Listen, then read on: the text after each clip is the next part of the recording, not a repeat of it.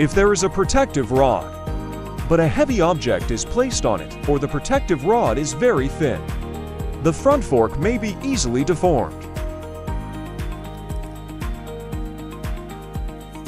The protective rod is basically useless after you take it out. If you want to adjust it, if it is slightly deformed, you can also adjust it, but it's basically impossible to fix it perfectly. Then the debugging method is also very simple. At this time, you actually need to prepare two monkey wrenches. Today, because we only have one here, I'm just going to adjust it roughly and let you guys take a look at one way to adjust this front fork, because the front fork is connected on both sides. When you move this side, the whole side will also move. So the debugging method is quite simple.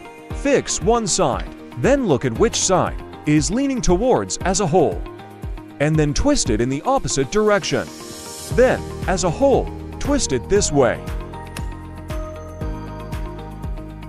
This one is leaning to the left as a whole. After you finish twisting this side, you can also twist this side. If you just move this thing of his, it changes as a whole, including this front fork and this place. And the method I told you just means that you can use it after adjusting it.